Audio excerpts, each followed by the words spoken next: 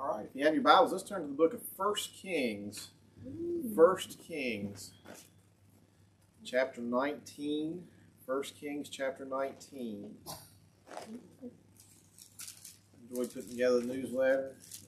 A lot of fun just to sit and talk and josh and laugh and enjoy that fellowship.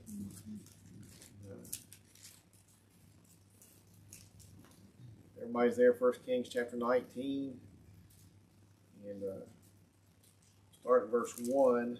It says, "And Ahab told Jezebel all that Elijah had done, and withal how he had slain all the prophets with the sword.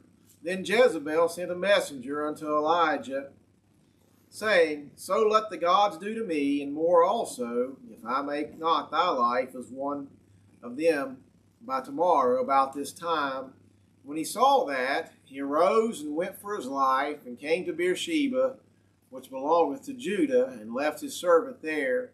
But he himself went a day's journey into the wilderness, and came and sat down under a juniper tree, where he requested for himself that he might die, and said, It is enough now, O Lord, take away my life, for I am not better than my fathers. May God have blessing to the reading of His Word, and let's go to the Lord in prayer. Father, we thank you for this day, and we thank you, Lord, for the privilege that you have given us to be in your house once again tonight. Heavenly Father, we thank you for the singing, thank you for the testimony, we thank you for the time of fellowship. Lord, we pray you'd help us now, and Lord, as it's time to preach, Lord, we just need your help, and we need your guidance. I pray, God, you'd order our thoughts and give us the words that are needful for this hour, Heavenly Father, that you would just use us as your mouthpiece this evening, Heavenly Father, and we'll give you the praise and the glory for all that might be accomplished tonight. In Jesus' name we pray, and amen. And verse 4 there says, But he himself went a day's journey, talking about Elijah, into the wilderness, and came and sat down under a juniper tree, and he requested for himself that he might die, and said, It is enough now, O Lord, take away my life, for I am not better than my fathers. You know, this passage of Scripture here has always been kind of intriguing to me. You know, think about what had just occurred in chapter 18 and how Elijah had challenged Baal's prophets and, you know, the great fire that came down out of heaven and licked up Elijah's sacrifice, the stones, the sacrifice, the water, the dust, it says. You know, he had mocked the prophets of Baal as they prayed and prayed and prayed and cut themselves and tried to get their god, Baal, to answer by fire. And Elijah had challenged him. He said, Let the God that answers by fire be the true God. And after he had challenged them and they failed to have the fire fall, you know, Elijah, he said, let's make it a little more interesting. Dig a trench around that thing, bring some barrels of water and pour over it. You know, I think he wanted to make sure that they couldn't even say that there was even an ember under there somewhere from their false god.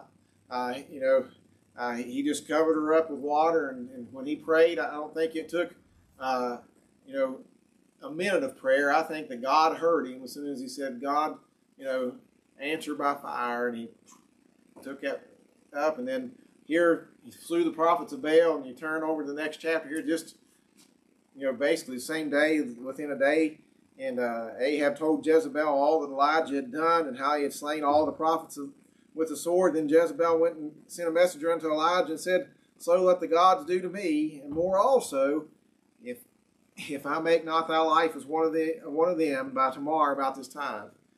You know, what do you think Elijah had to be afraid of? You know, think about what had just happened. Is his memory that short? I just wonder, you know. You know, sometimes I think we're like that. We forget the goodness that God does and how, you know, what He does in our life and how He answers prayers. And God had just, you know, wrought a great victory there, really, and showing that He's the true God. And then Jezebel comes and says, I'm going to kill you. That's basically what she was saying to Elijah. Tomorrow about this time you'll be dead just like those prophets. And Elijah, what did he do? He ran. He went into the wilderness there and he told God, he said, just let me die. You know, it's enough. Take away my life. I'm not better than my fathers. You know, what happened? All of a sudden he got discouraged. It seems like we're on a mountaintop one minute, and then the very next minute, we're in the valley. And I think that's where Elijah was. And he's to the point he was discouraged. He said, just Lord, just take me home. Let me die. So what causes that? Why do we get discouraged in our Christian walk? And that's what I want to ask and try to answer here tonight. Why do we get discouraged? And another place in 1 Kings chapter 19, verse 10, it says, and he said, I have been very jealous for the Lord God of hosts, for the children of Israel have forsaken thy covenant, thrown down thine altars, and slain thy prophets with the sword, and I, even I only, am left, and they seek my life to take it away. He felt like he was standing all alone, and God later tells him, you're not alone. I've got several thousand that haven't bowed their knee to the idols, and you're not alone. But we forget, first point, we forget the greatness of our God.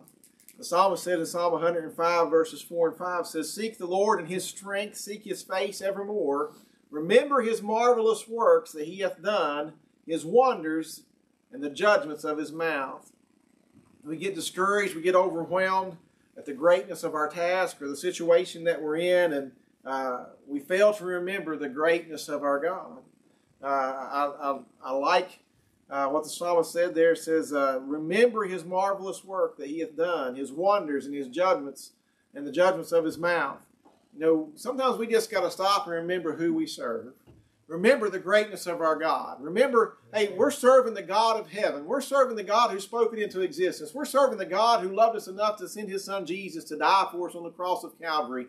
We're precious in his sight. God loves us. And we sit back so many times when we have pity parties and say, nobody cares for me.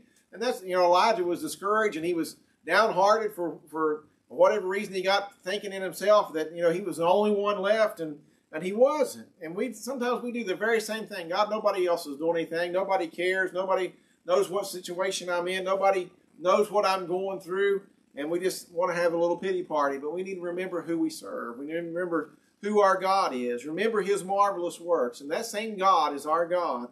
And we need to understand that. And we ought to be praising him for that. The psalmist said in Psalm 8, verses 3 and 4, it says, when I consider thy heavens, the work of thy fingers, the moon and the stars which thou hast ordained, what is man that thou art mindful of him, and the son of man that thou visitest him? When we look around and we see the vastness of our universe, and I was reading an article the other day, they were talking about, the scientists are in a great debate that there might not be trillions of universes out there, there might just be billions of universes out there. So they backed off their numbers a little bit. Regardless of what is out there, my God created that. My God created the vastness of the universe that you see. He's my God. He loves me. Everything that is out there, he hung the sun and the moon and the stars. He put everything in play. And that's the God that loves me. And that's the greatness of my God. That's the God that cares for me. And he knows what we're going through. When in our eyes our situation looks hopeless, the situation for God's not hopeless. So many times we look at things and say, man, I just don't know what I'm going to do. You know what? God knows what he's going to do. Yeah. And we might not know what we're going to do, but God knows what he's going to do. I think of Israel at the Red Sea. The Egyptian army is bearing down on them, and people's murmuring against Moses and said, we're going to die here. And God opens up the Red Sea and they walk across on dry land. God knew what he was going to do. God was showing his greatness. When the king of Syria surrounded Elisha and his servant in Dothan, and his servant looked and said, alas, master, what are we going to do? There's so many around us, and he was afraid. And the Bible says in 2 Kings chapter 6, verse 16, says, and he answered and said, fear not, for they that be with us are more than they that be with them. And maybe I think that Elisha's servant turned around and said, what do you mean? Look at that great army that's out there that's surrounded us. What do you mean there's more with us than there is with them? And the Bible says in verse 17 of 2 Kings chapter 6, it says, and Elisha prayed and said, Lord, I pray thee open his eyes that he may see. And the Lord opened the eyes of the young man, and he saw, and behold, the mountain was full of horses and chariots of fire round about Elisha. Elisha's servant couldn't see that. But Elisha wasn't worried. Elisha said, hey, what are you worried about? There's more with us than there is with them. And he had to pray and ask that his servant's eyes be open so that he could see that. Our God is a great God. And he knows what we're going through. He knows the trial that we're in. He knows the situation that we're in. And he's not going to leave us. He's not going to forsake us. He's going to be with us in the midst of that. Don't forget the greatness of our God. He's able to deliver us. And if he doesn't deliver us from it, he's going to bring us through it. That's what I like about Shadrach, Meshach, and Abednego. They didn't bow before the king. And their answer to the king was, our God whom we serve is able to deliver us from the burning fiery furnace. And he will deliver us out of thine hand, O king. But if not, be it known unto thee that we did not serve thy gods, nor worship the golden image which thou hast set up. They said God is able, but whatever his will is what they surrendered to in that situation. And God didn't save them from the fire, but he went with them in the fire. So no matter what we're going through, remember that, hey, we serve a God who can, and he's going to be with us whether we go through the fire or whether he saves us out of the fire. God is going to be with us. That's the greatness of our God. Don't get discouraged. Don't give up. Don't quit. But keep on keeping on for the Lord. That's what, so one reason that we get discouraged is because we forget the greatness of our God. Don't forget the greatness of our God. Another thing that the reason we get discouraged is we forget what we're taught in the Word of God. In James chapter 1, verses 23 and 24 says, For if any be a hearer of the word, not a doer, he is like unto a man beholding his natural face in a glass, for he beholdeth himself, and goeth his way straightway, and goeth his way, and straightway forgetteth what manner of man he was. If we don't stay plugged in to something, we forget. We lose our edge, so to speak. We were joking with Josiah down there when we were putting together the newsletter, whether or not he was still good at basketball. He's probably pretty good. He might be able to beat me. I figure he probably has lost his edge a little bit since he was actually playing and practicing every day. He doesn't practice every day like he used to. We do the same thing in our Christian walk. When we quit reading our Bible, and we quit praying, quit coming to church. That's where we're at now. A lot of folks quit coming to church because of COVID. We get out of practice, so to speak, and we forget. We forget about the greatness of our God. We forget about what we've been taught in the Bible, what God has shown us in the Bible. If we don't stay practiced up on it, stay studied up on it, and stay in the game, so to speak, we're going to lose our edge. We don't want that. We need to keep on keeping on for him and not give up, not quit. we know whatever we learn, we need to try to remember and just keep repeating that task. And sometimes people say, well, I've read the Bible before. Well, read it again. Philippians 3:1 says, finally, my brethren, rejoice in the Lord. To write the same things to you, to me indeed is not grievous, but for you it is safe. Paul was telling us, I know I'm writing the same thing that you've heard before. It's not grievous to me to do that. It's safe for you to hear it. To repetition. Repetition puts things in our mind. People will say, I've read the Bible, read it again. People say, the preacher's preached on that before. Good, remember it, listen again. 2 Peter chapter 1, verses 12 and 13 says, wherefore I will not be negligent to put you always in remembrance of these things, though you know them. Peter says, hey, I know you know these things, but let me remind you of it again. We read the Bible and say, well, yeah, I know that. But hey, when we read it and get that repetition and we read it again and see another situation, it reminds us. It helps us to continue to remember who God is and that he's able and he's going to meet our needs. He says, wherefore I will not be negligent to put you always in remembrance of these things, though you know them, and be established in the present truth. Yea, I think it meet as long as I am in this tabernacle to stir you up by putting you in remembrance. When the preacher gets up and preaches, maybe a lot of times what he's preaching about, but what he's doing is he's bringing things to remembrance. And I got tickled. I can't remember even what preacher it was I was listening to one time. He said one time he was preaching somewhere, and afterwards somebody came up to him and said, preacher, he said, you said turn to this scripture, and he said, I was looking on the other page and in my Bible, and this scripture really spoke to me. He said, wasn't even what I was preaching on. He said, but I left and I thought, Well, praise God, at least I had the right page. You know, he said, you know, God can use little things to get us in the right place. But, you know, keep putting things in your remembrance by reading His Word and studying it. The more we study something and do it, the more it'll become a part of who we are. You know, practice and rehearse. You know, just remember those things. Put them in your heart. Be a doer of the Word, not a hearer only. If we'll do that, then we won't get discouraged so easily. If we don't, we're more apt to get discouraged. Another reason that we're apt to get discouraged is because we don't consider whose we are, who we belong to. Isaiah 1:3 says, "The ox knoweth his master, and the ass his master's crib. But Israel doth not know, my people doth not consider." You know, Isaiah was saying, you know, the animals know who their master is. Our dog knows that she belongs to us. You know, she comes to our house for the food and the shelter, and she knows about that. And sometimes even my parents' dog comes up and in, you know. But the dogs know who they belong to. And you and I need to realize that, hey, just like we take care of our animals and they know who their master is, you and I need to remember who our master is. And God's going to take care of us. Don't forget whose we are, who we belong to. We belong to God. We're His. We're a purchased possession. God cares for us.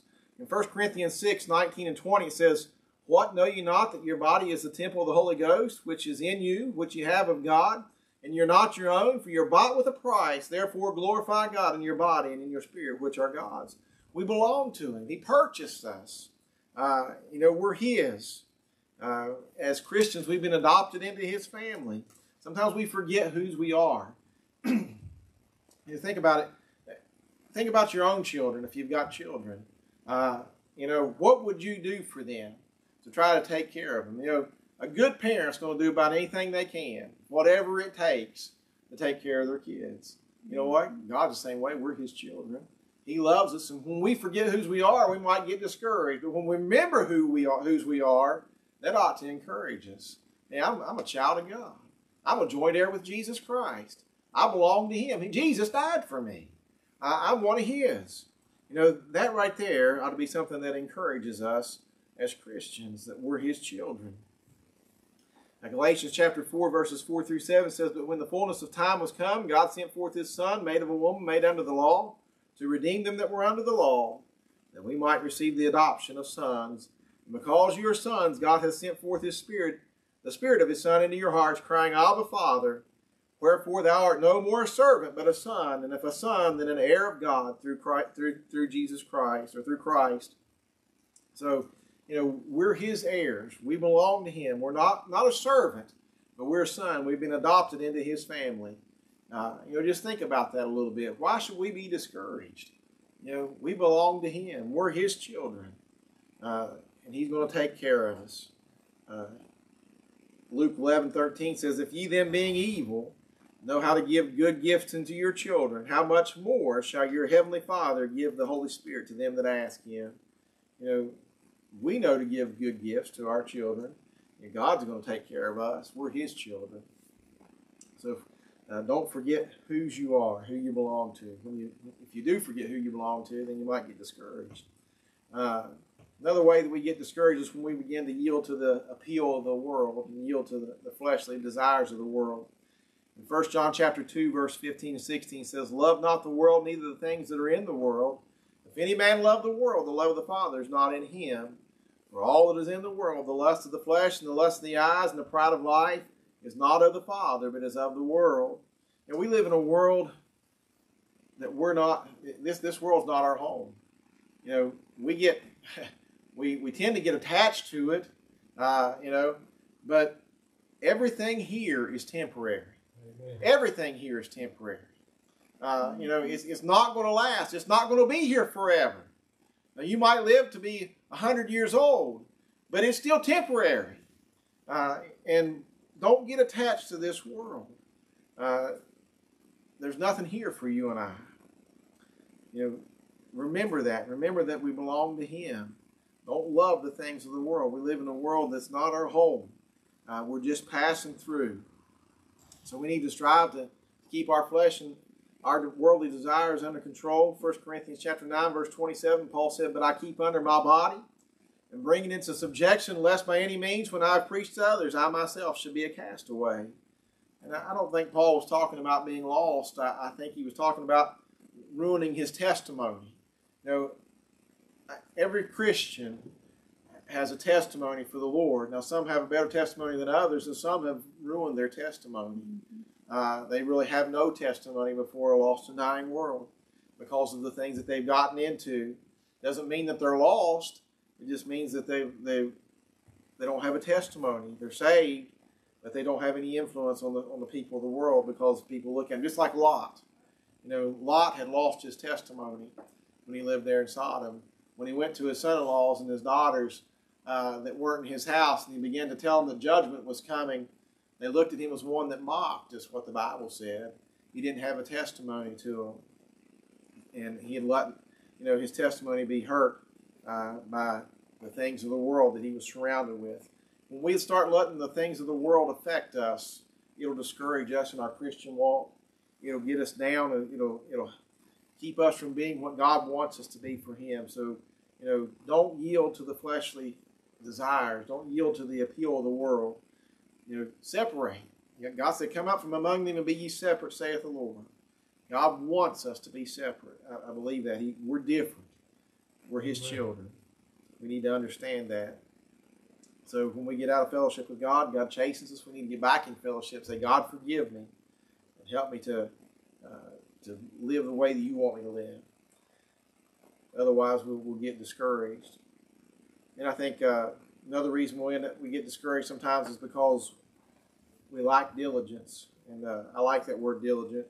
I've given you the definition so many times you ought to know it. It's careful, steady effort. Are we diligent in our efforts to serve the Lord? Are we diligent in our Bible study? Careful, steady effort. Are we diligent in our prayer life? Are we diligent in our church attendance? Are we diligent in our witnessing? Careful, steady effort. If you want to be a witness for the Lord, you got to put forth an effort. You got to make an effort to open your mouth and be a witness to people. Be sensitive to the Holy Spirit. When God speaks to you and says, "Hey, talk to that person," we got to be willing to say, "Okay, Lord, you said talk to him. I'm going to talk to him. I'm going to try to talk to him. I'm going to tell him about Jesus." But we got to be diligent about it. We can't just say, "Well, I don't really have time today. I don't really want to get into that conversation. There's too many people around." We can come up with 1,001 excuses if we're not diligent. But we need to be diligent. Maybe it's our Bible time, our Bible reading time. "Lord, I'm running late today. I don't have time to read my Bible." Or, "I'm running late today. I don't have time to pray." If we are not diligent in our effort to stay in the right relationship with the Lord, we're going to get discouraged. So be diligent. If we're diligent, I think that our relationship with God will stay in the right place. So as Christians, we have a lot to be encouraged about.